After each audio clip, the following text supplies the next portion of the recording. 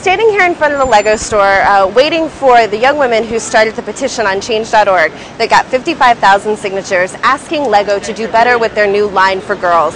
They just got out of a meeting with Lego and they're going to come here to tell us how that meeting went and what we can expect from Lego in the future. Well, Stephanie found the original Bloomberg Business Weekly article on the announcement of the Friends line, and you know, we really had some problems with the language and the way the line was being presented, so Stephanie wrote a blog about it, which was our original piece on the subject.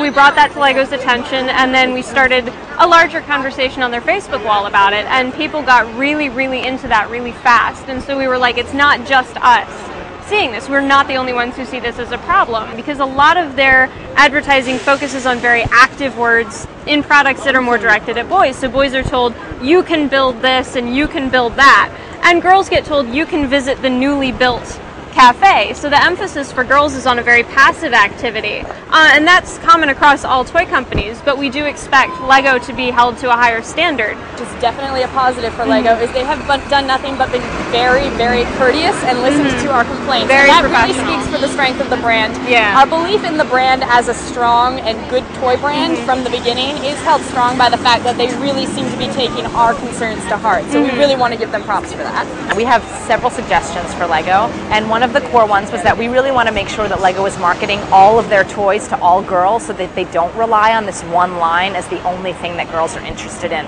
because that one line is really perpetuating all of these dangerous stereotypes about girls. So one of our suggestions was that they include girls in their marketing of all Lego toys, so which is something that they've never, or they haven't done in a very long time. I do play with Lego. I have a lot of the Lego Xbox games, I have some of the little minifigures, I have Lego sets, so yeah, I'm still very much invested in the brand. I played with Lego when I was a child. I didn't own any Lego, but my cousin did, and we sort of shared a toy collection. I loved this submarine set that he had, and if they had, I'm a huge Star Wars fan, if they had the Star Wars line when I was a child, I would have bought that.